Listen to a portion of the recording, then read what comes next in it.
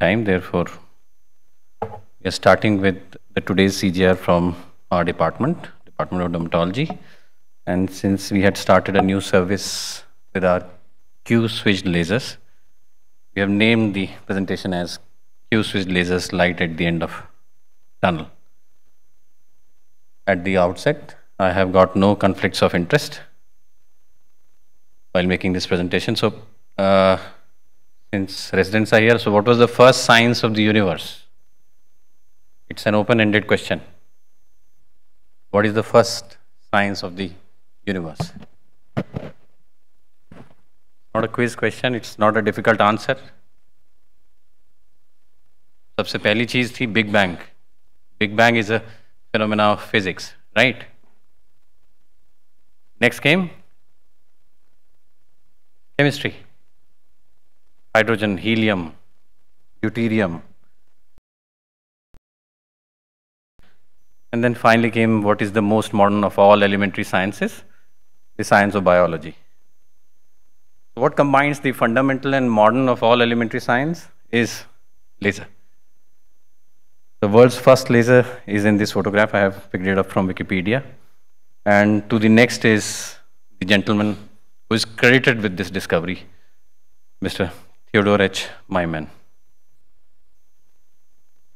But whose original idea led to the invention of lasers? Another quiz question. Any idea?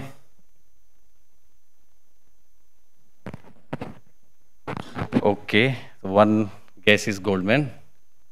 Narayanan? He's right. Albert Einstein core idea about light emitting both as a wave and a particle, and something about stimulated emission of radiations led to the idea of lasers. There are certain milestones in lasers. I have deliberately omitted Einstein because he gave the core concept. The term laser, meaning which light amplification by stimulated emission of radiations, was coined by Gould. The first laser designed for an aircraft industry was Myman. Then the first dermatological paper on clinical applications of laser was by Goldman, whose name was taken. Then came the Nd:YAG laser we will like to talk about in a while. And then Kumar Patel for their work on carbon dioxide laser, something which we'll like to have soon. Then there were dye lasers in 69, and in 83 came the theory of selective photothermolysis. Lasers are very interesting phenomena. But what are we dealing with? Why do we need lasers in the first place? The hero or the villain of the piece is your PGs. The villain of the piece here is melanocyte. I hope you can make that out. Melanocyte producing melanin in melanosomes through these crosstalk between keratinocytes and melanocytes through various means of communication. The same melanocyte which exists in the skin as well exists in the black hair of ours, not mine. Some of them have turned white. This is the biochemical pathway. So there is the Department of Biochemistry. And these are the melanosomes, the packets which contain the melanin which gives the color to the skin. There are a number of determinants of melanin. As we understand, it's divided into the darker eumelanin and the lighter pheomelanin. And the number of factors regarding the quantity of melanin, the size and distribution of melanosomes, and a number of other things which contribute to the color, the constitutive color of an individual. These are the signals and the crosstalk, as I had referred before, which leads to the phenomena of hyperpigmentation. With color, the problem is कम हो तो दिक्कत है, ज़्यादा हो तो दिक्कत है. I deliberately kept these three photographs. Kam ho means in the kam is rather the absence in this case. A total loss of pigment is vitiligo. It is socially disfiguring. Even after recovery, the exact match doesn't occur. It goes beyond. It causes hyperpigmentation. And then there are conditions like melasma, which are right bang on the face and are very discomforting, very disorienting to the patient. It makes the look unsightly. Then a set of photographs regarding other common pigmentary disorders. To the left, dermatologists will understand these are freckles. Then in the center is lichen planus pigmentosis. Incidentally, we are working on how to deal with it. It's a very difficult to treat condition. Then there is nevus of aorta. And then there are tattoos. This is a very famous tattoo. I am sure the younger among us would identify. So there is an ink called the Mongolian spot, which is given by God, it goes away. And then people like to get inked and then regret it later. Another pigmentary condition are called the lentigenes. Two of photos contributed my co-faculty from the department. The CAMs, the cafe au lait macules, smaller ones and larger ones, seen in a few phacomatosis, like neurofibromatosis.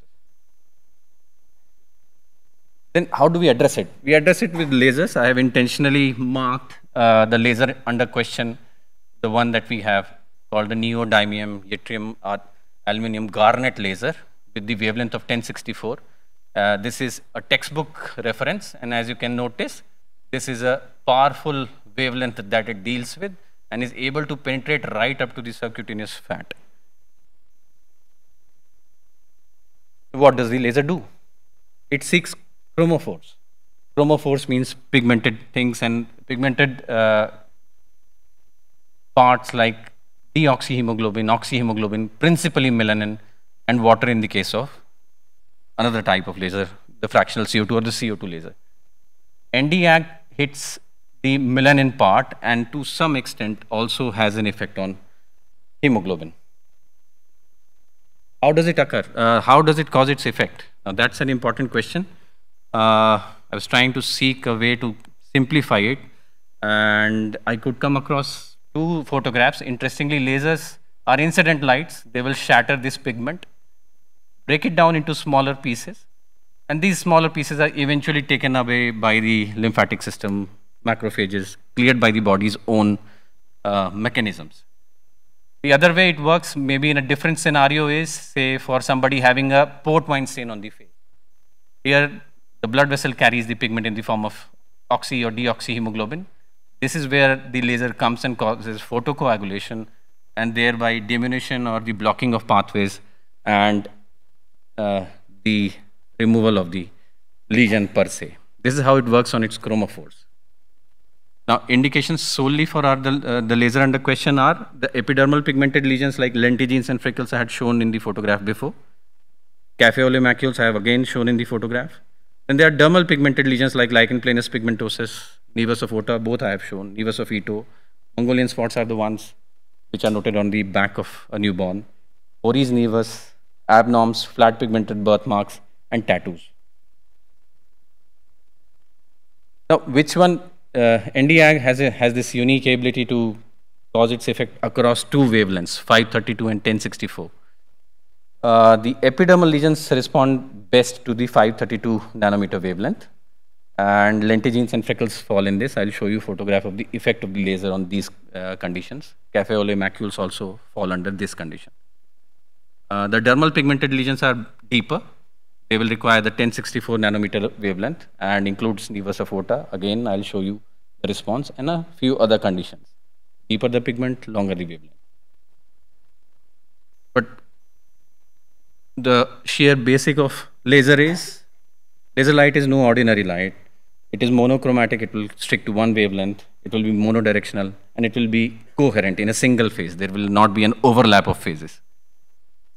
There are certain terminologies we should be aware of before we deal with how the system works. So there is an energy, power, fluence, and irradiance are the parameters which are utilized while treating a patient by laser.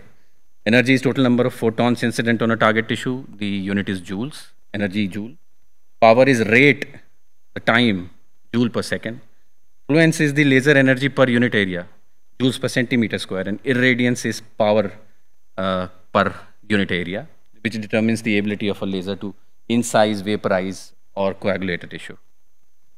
The spot size is the mathematical measurement of the radius of the beam. It is measured in millimeters. I'll show you handpieces where this can be manipulated. Then the burst of laser is through continuous beams, as in a continuous wave, or pulse of long and short duration. It can be Q switched, which is the highlight of the presentation. It can be pulses which are in terms of few milliseconds, generally characterized as long pulses, and then there are nanosecond pulses which are considered short. Regarding this, it has got some dealing with the collateral damage which the laser beam causes. The Q-switch ND-YAG laser pulses are typically 3 to 7 nanosecond in length. The pulse frequency are rates at which the pulse are generated. It is expressed in pulses per second, hertz. And then there is pulse duration, which I was mentioning in terms of millisecond, microsecond, or nanosecond. Then there is a thermal relaxation time of the pigment in question. It is the time taken for the target to dissipate 50% of the incident thermal energy on it. Say melanin, a certain energy is imparted, 50% of that energy is dissipated in what amount of time is the thermal relaxation time. Then there is selective photothermolysis. Different wavelengths of lasers variably absorbed by various chromophores produce localized and selective damage. It is one of the core ideas of the working of a laser. Photothermal effect, we understand light being converted into heat and causing destruction of the surrounding tissue. Photoacoustic effect is more like shattering. It's more like incident energy causing sound like vibration and causing the fragmentation and shattering of pigment. The thermomechanical effect are very high temperatures, rapidly causing disruption of cells due to pressure cavitation and differential expansion. Q switching needs to be highlighted here. I'm taking a reference out of a textbook which says this is a mode of laser operation. ND-YAG, long pulse ND-YAG, ND-YAG is, I think, to the best of my memory, also utilized in ophthalmology. So this is how you generate high pulse power, where energy is stored in the amplifying medium by optimal pumping, while the cavity Q is lowered to prevent the onset of the emission. So it's kind of delaying the burst of energy. When a high cavity Q is restored, the stored energy is suddenly released. This is marked in this graph, where there is a lag time where the energy is going high, and then almost like a shutter releases a shot of light and closes down. A high pulse of energy is shot in a very small span of time. So it might be for people of biology, what do I mean to say here? So I've tried to simplify this. So Q-switch ND-YAG have, Q-switching has a high reflecting mirror and an outcoupling mirror. And there is a lasing medium in between, which is given energy through various means. So there is a gain, there will be transference of photons, there will be a gain, and only when the gain has reached to an optimum will the outcoupling mirror let the laser pass. Till then it will remain inside. The Q switching is considered a fairly revolutionary model. It gave birth to Q-switched ruby laser, Q-switched alexandrite, and in the infrared category, Q-switched ND-YAG laser. I mentioned in this point that these are lasers working in the green, red, and the infrared spectrum of the light. So how does it help? Well, creating an ultra-short, high-power short pulse capable of shattering targets such as pigment, particles, or melanosomes using an electro-optical switch, meaning which a very high energy level goes to the chromophore, shatters it, and breaks it down, as I had shown in the schematic diagram also. The advantage is you need not cause a lot of, there is selective photothermolysis, and the desired clinical effect is achieved without much damage to the surrounding area. ND-YAG, or the Q-switched ND-YAG, has a target chromophore in hemoglobin and black tattoos as well as melanin. So Q-switched ND-YAG is fairly versatile. It affects both melanin as well as certain colored tattoos and definitely hemoglobin also. We are sharing the photograph of a patient who came to us for freckles. As you might notice, I hope it is visible. Now freckles are pigmentation around the malar area, as is seen in this photograph in the OPD. This is at the time of the laser. And you can barely perceive this bleaching which occurs with a single shot of laser. The moment you shoot a laser of optimum energy on each pigmentary lesion, it kind of bleaches. There is a slight effect also, or maybe a side effect, that besides this lesional bleaching, some amount of perilesional edema and erythema are also noted. And after 4 weeks, say, so it leaves behind something like a bindi of necrotic tissue in a couple of weeks. It will fall off, sometimes leaving some amount of hypopigmentation behind. And after a month, you can notice the effect that from here to here, it is almost a 70-80% clearance. The result is fairly desirable for the patient because these conditions do not respond well to any amount of topical medication. Then this is an interesting entity. Why I say interesting is we are doing a thesis on it. This is a fairly refractory condition to deal with. I'll show you a photograph of this condition. Intentionally to hide the identity of the patient, this pigment is not only localized to the forehead, it is there on the neck area, it is there on the lower face, and you can quite easily see that over sittings done over a month, the pigmentation is showing some signs of going away. Some might wonder that there is not much response to be shown here. It's hardly 20-30%, but the condition is such. And we are also trying to figure out what suits best to our patients of various skin types. Now, this is a different patient. And you can very well notice that the response is far better than what was seen on the face. This is a clear cut, if not 30, if not 50, around 30 to 40% response in the loss of pigment. These are results which are fairly impressive for the patient. They haven't achieved for years. This is a very chronic condition. A similar condition over the neck, and on the top you are noticing the baseline, and 4 weeks later, and then further 4 weeks later across 3 sittings, and you can already see there is some amount of variation, obviously because of the mobile cameras and their settings which our residents use, but there is a definite relief from say this to an extent of at least 40-50%, again which is impressive because otherwise this condition responds very poorly to medical treatment. Nevus of Ota, it's almost a given that the treatment of choice remains Q-switched Nd:YAG laser. This is after 2 sittings. This doesn't have the baseline photograph. I have taken it from my co-faculty. You can see a diminution, and to the tune of 60-80% response may be seen between 4 to 5 sittings of Q-switched Nd:YAG laser in this condition. Again, nothing else works here. Tattoos. Tattoos are of various colors. The newer generation would know better than I do. They are professional tattoos. People go and pay and get it done. Then there are amateur tattoos, then there are cosmetic tattoos. Now, the response to Q-switched 1064 nanometer depends on the type of tattoo. I have a couple of photographs not done exactly by me, but by my colleagues. Not all colors will respond. You will notice it in this photograph. Now, again, this is from my faculty. People get them inked. Now, this is across 3 sittings, and you can notice that the result may not be very impressive. Now, this is again subject to a couple of conditions. It takes time for them to go. So, we sitting on a judgment that the response is not adequate may not be fair. It may take some more time to go, and the color variation is also responsible for the response of the laser, response of the tattoo to the laser. Another similar condition, this is from my colleague Dr. Saurabh, and within a couple of sittings, I think the response is decent enough for encouraging the patient to come back for another sitting. Then there are vascular lesions like rosacea, facial telangiectasias, poikilodermas, hemangiomas, where this laser can work. I personally don't have any experience of utilizing it in these conditions as of now. How do you do it? Well, the consent and selection of patient is important. While making this presentation, I had requested one of my patients who had got it done for acne, and she politely denied the use of the photograph when the result was very impressive to be shown here.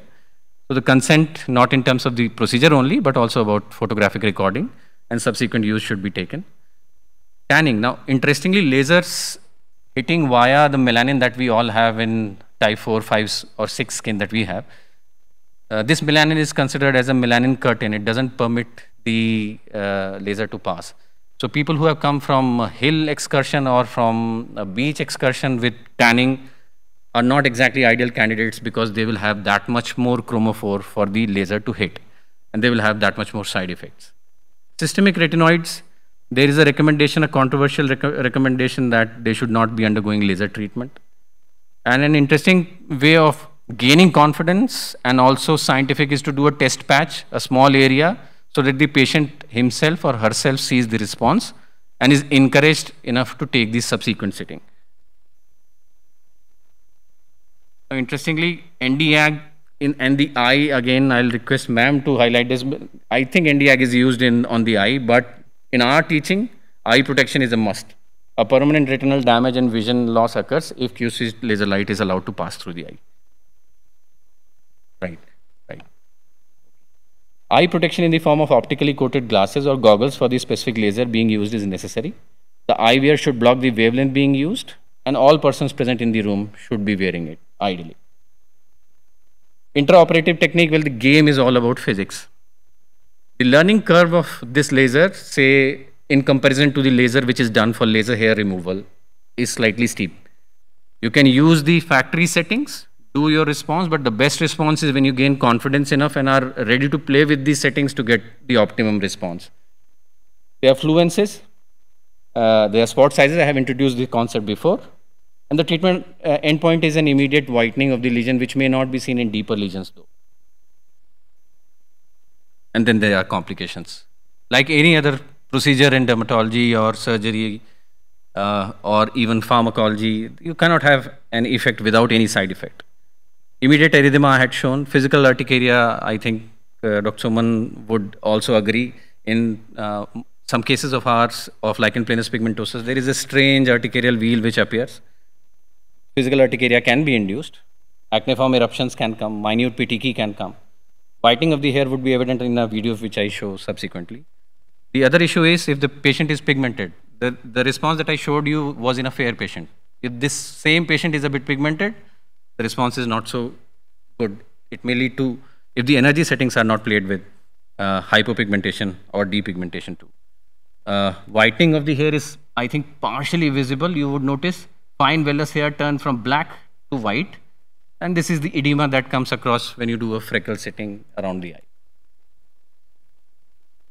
Now, you have to stop the laser too if the complications become like mottled pigmentation. It can lead to leukoderma is an old term, but white lesions, severe urticaria, severe acneiform eruption, or herpes simplex activations. These are generally the conditions where you don't offer any dermatosurgical option whatsoever. Post-operative instructions are also very important. We insist that since most of these conditions are based on melanin, and melanin production is directly influenced by the solar radiations, that you have to use a broad spectrum sunscreen almost mandatorily 3 times in a day. Immediately after the treatment, the treated area appears a bit inflamed, and we offer our patients ice packs. But there are theories that offering the ice pack may kind of ameliorate the response that you are about to achieve. Clearing the area with copious amount of water, applying a topical antibiotic, avoiding sun exposure for sure, and cosmetics for a couple of days. Treatments are generally scheduled, I will say, between 4 to 8 weeks. Some do it even earlier. And oral anti-inflammatory and antibiotic very, very rarely. This is our laser room. I was wishing our superintendent was here. We are requesting him to offer us a bigger facility. Here are our 2 lasers. This is our older laser, the diode laser for laser hair removal. This is our new kid. This is how it looks. These are the probes or the hand pieces which we change for our various indications. This is how the interface shows, and you play along with these settings to get the laser setting done. These are the eye pieces I was talking about for the protection of the eye, and as it is mandatory not only for the operator and the patient, but everybody around to wear it. There is a video of a procedure for lichen planus pigmentosus. When it pans, I hope you will notice that there is some pigmentary change right there, and you would notice there is some sort of mammillation or uneven surface coming out of the urticarial response you get because of the laser. It was kind of fascinating to look at laparoscopic pictures, so learning it from our surgery mates and bringing a video of the procedure. Now, this is the procedure done this far. So these are the indications where we have given it a shot. You can see these are numbering in excess of a dozen. Our monthly QSIS Nd:YAG has risen from September, or roughly about a dozen, to about 66 even in this month, today being the last day. This is a popular procedure. This is a cosmetic procedure. This is non-ablative. Very little downtime is the word. That the patient comes, gets it done as an office procedure, goes back with very little to hide. But there is a lot to be explored. I know some of us are using it in areas where pigmentation can be shot at. There is photo aging where it works. There is photo rejuvenation where it works. In fact, I came across this interesting publication. I would wish my mates from uh, dentistry were here. Even for pigmentary gums, Q-Switch Nd:YAG has been tried for lightening. I know it's a stretch, but it works on pigment nonetheless. So I'll summarize by saying that lasers in medical specialties are here to stay. Q-switching is a powerful tool for a variety of indications. They enhance the non-ablative options of treatment because now there are options which are ablative and still useful in pigmentary disorders. These are safe and learning curve is not steep relatively, but they are not the final option in treatment. I am not going to paint a picture where my freckle patient will not get her freckle back. It will come back. It will come back late, but it will come back. Many newer indications are coming up. The gum photograph will attest that. Technology is evolving to yield newer, safer, and more effective options also. There is a new kid on the block newer than what we have, what is called as pico laser. So it is about nanosecond, now picosecond. The duration is lesser. The collateral damage to the tissue is lesser. The breakage of pigment is into much finer residues, which can easily be taken care of by the body. So the technology continues to evolve. Interestingly, Maimon said once that laser is a solution seeking a problem, because when he devised it, there was no indication for where there used to be a use of laser. We have come a lot of distance from that time. And I thank you all for your attention. With the acknowledgement of our patients, my co-faculty have contributed and have continued to do a number of procedures. The residents who have helped me in making this presentation. Thank you.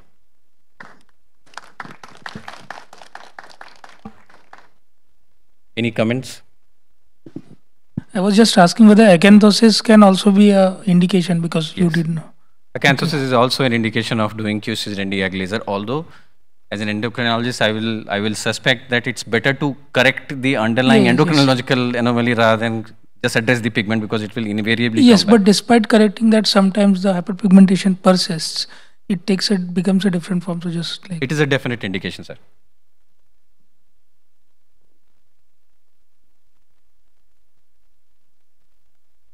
Any other question, suggestion? Right. Thank you then.